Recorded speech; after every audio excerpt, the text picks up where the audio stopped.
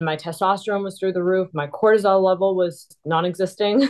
So I was having these fluctuations all over the place. And I couldn't Yeah. understand because when you're checking all the right boxes and you think you're doing all the right things and it's actually going up, it's just so defeating.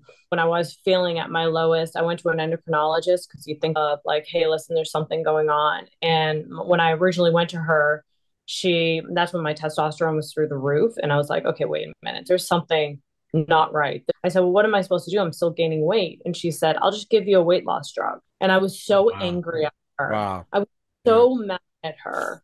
And then I went to a hormone specialist and I was like, okay, maybe they'll do some testing.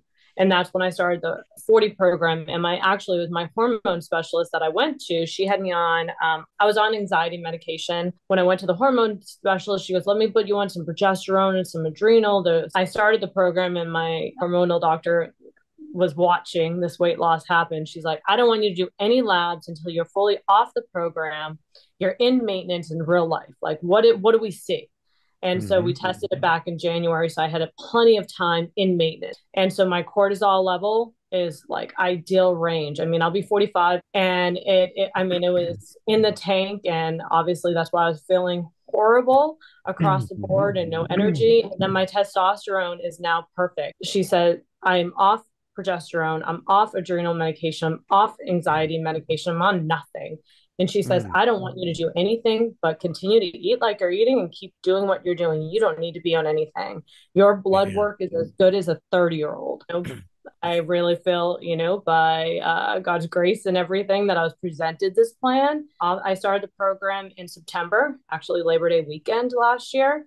Now I've been off it and now it's almost March 1st. I've lost about 20 to 25 pounds and I've been maintaining since then for the last 4 months. I'll be 45 this year. Body fat decreased over 6%.